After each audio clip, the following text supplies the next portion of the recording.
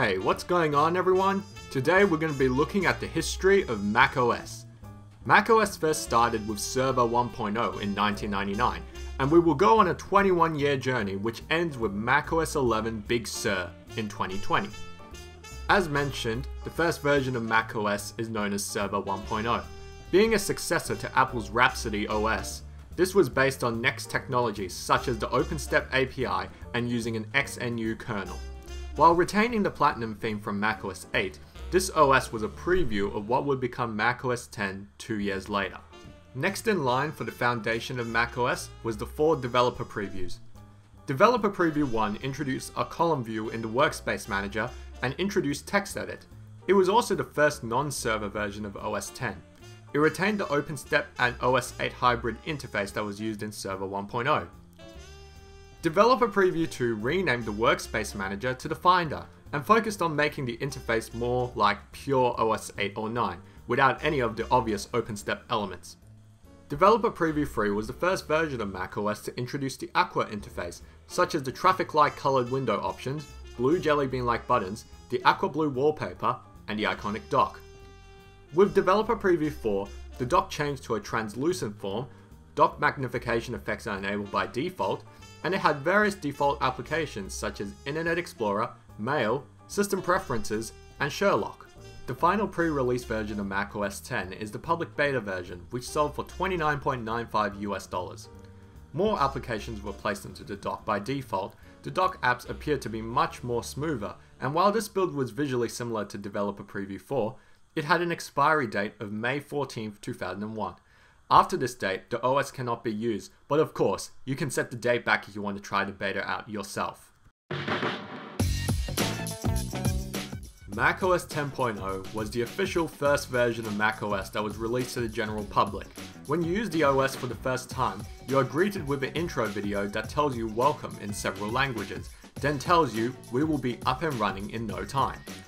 When you look at the applications folder, we have various programs such as Chess, Stickies, and Sherlock. Internet Explorer surprisingly works with network access, but as mentioned before, it is very unstable. Although 10.0 was visually stunning, it had a rocky start with various performance and stability issues. Due to popular demand, the Apple logo was moved back to the top left and was usable again for key system shortcuts such as force quit, restarting, and powering off the device. A lot of the stability and performance issues ended up being fixed in version 10.1. With version 10.1 of macOS, codenamed Puma, it was distributed as a free update to those who already had version 10.0 installed. While the user interface barely changed, it was far more well received compared to 10.0, with applications such as iTunes and iMovie installed by default. iTunes was the central application that would be used to sync iPods and in later years, iPhones and iPads. Other features included easier CD and DVD burning, DVD playback support, image capture for importing images, and faster OpenGL drivers. It also had support for various third-party applications. The login screen now had a blue Apple logo and was far more user-friendly, allowing people to click on a specific user instead of typing their name out. With the exception of Server 1.0, all the versions of macOS I've discussed so far have this boot up screen, which is a happy Mac with a spinning wheel on the top left of the screen. Released in 2002, the next generation of macOS is version 10.2, which officially had the public codename of Jaguar. What's different with this OS is that the default wallpaper has changed, MPEG 4 support has been added in QuickTime, which includes MP4 files, iTunes was revamped to version 3, and iChat was introduced as a way to communicate with other users online. The iconic Happy Mac symbol at startup is replaced with an Apple logo with a spinning wheel. In late 2003, Jaguar was succeeded by version 10.3 Panther, and aside the change in the default wallpaper, the Finder has been updated with a metal interface and a customizable sidebar where preferred folders can be either added or removed. The design of the 3 circle buttons on the top left of the window has slightly changed and will remain this way up to and including version 10.4 Tiger. Fast user switching was introduced, which allows for multiple users to remain logged on at the same time and quickly switch from one account to another. The use of Expose allows the user to easily switch between windows by viewing them all as thumbnails, and TextEdit now supports Microsoft Word documents. Other new features include Font Book, which users can use to manage their installed fonts, File Vault, which can encrypt a user's home folder for privacy, iChat with built-in audio and video conferencing, and Safari, which is Apple's self-developed web browser intended to replace Internet Explorer. There is also iCal, which can be used as a calendar program. In 2005, version 10.4 Tiger was released. Although it looked visually similar to Panther, this was the first version of macOS that was capable of running on both Intel Macs and PowerPC Macs. Features introduced in 10.4 Tiger include Spotlight, which is a fast searching program for documents and applications, a dashboard which can be used for your go-to widgets such as weather and time, improved 64-bit support, QuickTime 7 which now supports the H.264 codec, a dictionary application which is based on the new Oxford American Dictionary, and Quaz Composer, which is a development tool for processing or rendering graphical data. For Macs that possessed an iSight camera, Photo Booth was supported, with multiple photo themes. Tiger was also the final version of macOS to have an Aqua theme, as version 10.5 Leopard will have a very significant visual redesign. macOS version 10.5 Leopard uses a space-style wallpaper and has revised major elements of the OS, including a redesigned dock which now has a 3D style and stacks, larger system icons, the introduction of Boot Camp allowing official dual booting of either Windows XP or Vista at the time, a redesigned Finder which looks similar to the style of iTunes 7, and supports various Express features such as Quick Look and Cover Flow. There was also Front Row, which was used to resemble the Apple TV interface, Spaces, which allows for multiple desktops on a single screen, and Time Machine, an automated utility that allows for users to restore files and folders from a backup source. The Apple taskbar on the top of the screen has changed to a translucent style and will remain in this style up to version 10.9 Mavericks. This version of macOS is the final one that can run on PowerPC Macs, and the intro video played at first boot is absolutely stunning. When it comes to macOS, Leopard without a doubt was a very significant leap when it came to new features and a new visual design. macOS version 10.6 Snow Leopard was marketed as Apple for having zero new features for the end user. However, most of the software was extensively rewritten and the system had improved overall performance. QuickTime 10 was introduced where the entire window displays a video, and the title bar and playback controls only appear if you need them. In later years, version 10.6.6 introduced the Mac App Store, which allowed users to easily download applications just like iOS. This was also the final version of macOS to support PowerPC applications using the Rosetta program. macOS version 10.7 Lion brought various elements from Apple's iOS to the Mac, such as the Launchpad application, which allows for easy access to launching apps in a springboard style. For newer Macs at the time, AirDrop was first introduced, where users can drop files from one computer into another if it also runs Lion without the need of a pre-existing wireless access point.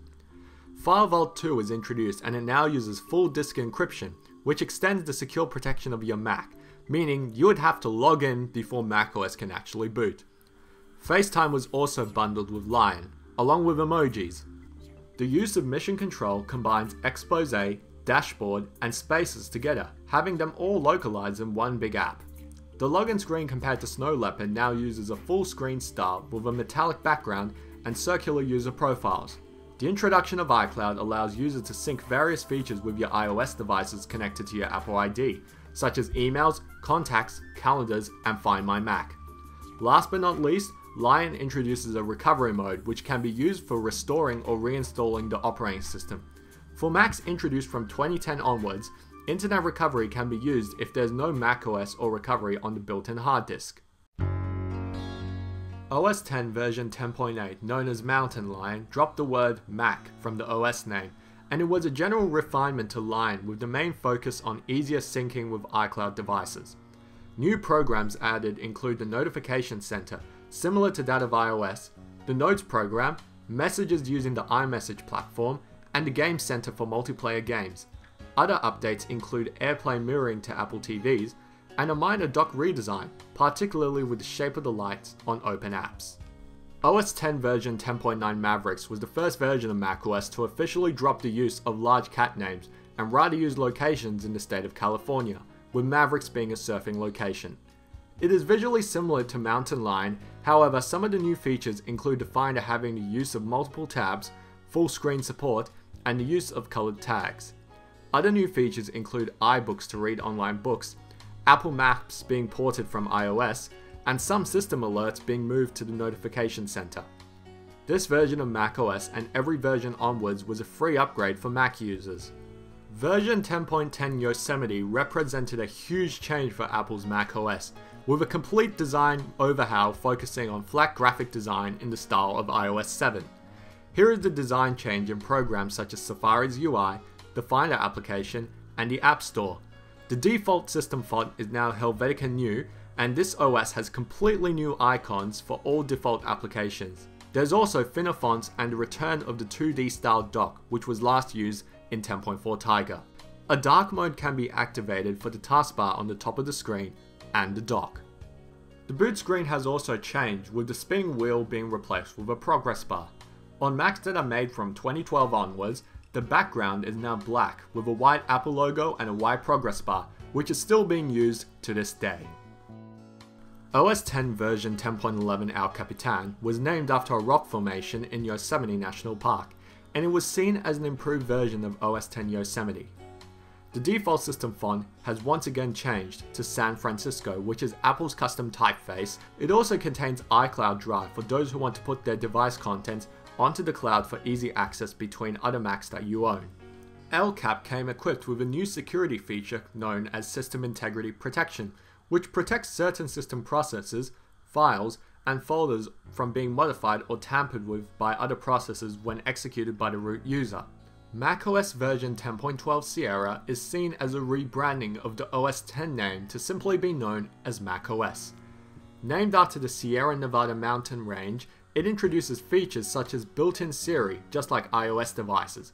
For example, I can ask Siri about the current weather in the city I live in. I can also ask questions such as what date Apple was founded. There is also support for night shift, which reduces blue lighting on your Mac to aid a person to sleep. macOS High Sierra was considered a refinement of Sierra, with various performance improvements and technical updates rather than user features. However, one important change is that the default disk file system is now known as Apple File System, or APFS for short, replacing HFS Plus, also known as macOS Extended Journaled.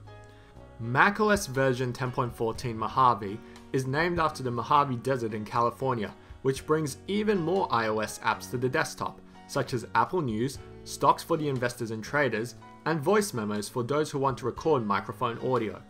It was also the final macOS version to support 32-bit applications.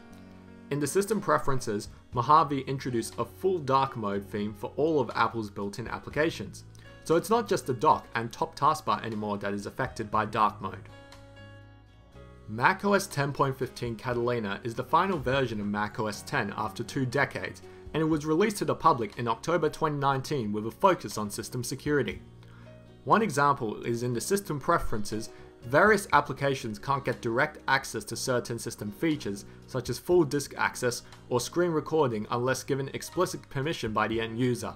Same with turning on location services.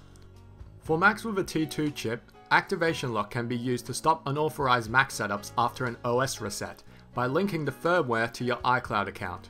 iTunes is completely replaced with different applications such as music, books, podcasts, and TV, while iOS device management now takes place in the Finder. Catalina runs in a read-only volume separate to user files to protect the actual OS from tampering. Because of the fact Catalina does not support 32-bit apps, this led to plenty of unanticipated backward compatibility issues. As the story of macOS X comes to a close, a new door opens to macOS 11 Big Sur. This version of macOS had another significant visual redesign since Yosemite, and it is the first version of macOS that runs on both x64 and ARM64 platforms, with the latter specifically for the Apple Silicon-powered Macs. All system applications now have an iOS-shaped redesign, while the interface itself has a new control center on the top right, and the dock appears to be floating. Widgets are added to the right hand side of the screen, and for the first time in decades, we have new Mac alert sounds. For all Macs that officially run Big Sur, a new startup chime was introduced into the fold. This is the old chime, and this is the new chime. So that was a detailed history of Apple's macOS. If you have any questions, leave them in the comment section. Thank you all for watching, and see you all in my next video.